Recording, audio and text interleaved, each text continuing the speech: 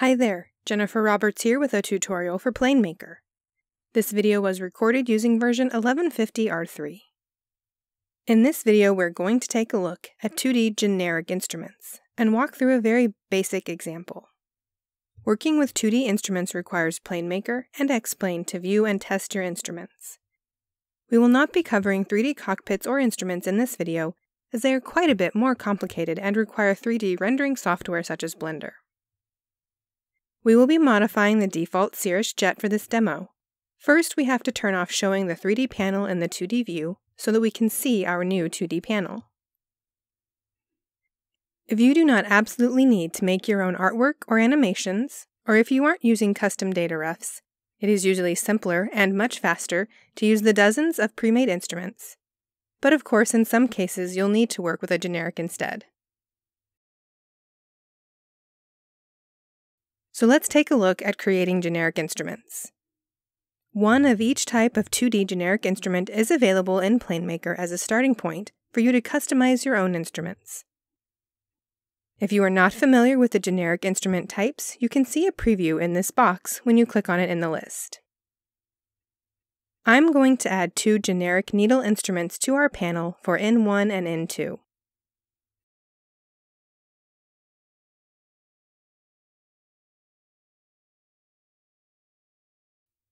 Right now, these do nothing, so we need to pick our Datarefs that will drive the instruments. Use Cockpit 2 Datarefs for instruments in the cockpit.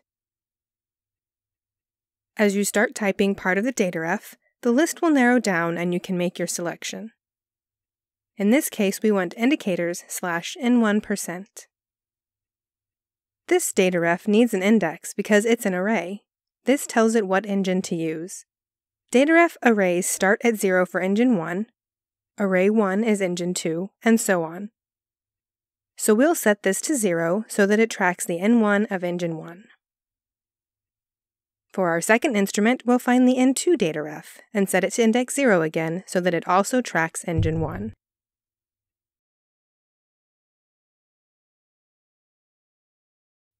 The other thing we absolutely must specify is the relationship between the Dataref value and the instrument animation. For this, we'll use the Keyframe Table here on the right. Let's set these up so that the needles start vertically and go straight down as the engine ramps up. So here on our first line, we'll leave 0 in the percent column for the Dataref value, and 0 in the degrees column, which should have our needle point straight up when N1 is 0. For our second line, when we're at 100%, we want the needle to point to 180 degrees.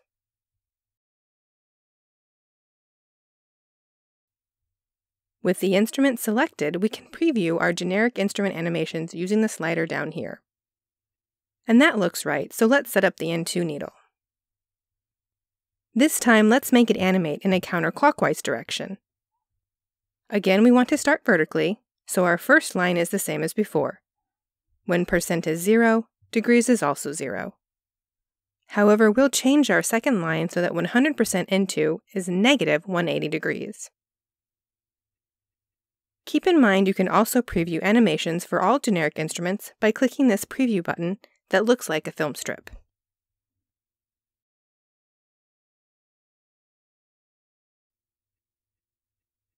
Now save your panel, then go back to X-Plane and reload the aircraft and art.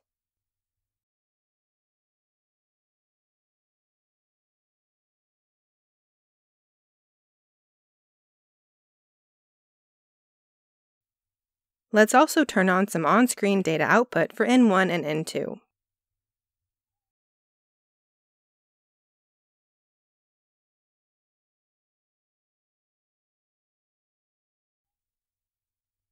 Now as we increase the throttle to max, we can see our generic needle instruments do exactly what we expected, based on what we set up in the Keyframe Table in PlaneMaker. So these are the basics of how to create a generic instrument. Pick a type of instrument, then specify where it moves based on a Dataref, even custom ones from plugins, by setting up the Keyframe Table for the relationship. Thanks for watching, and I'll see you next time.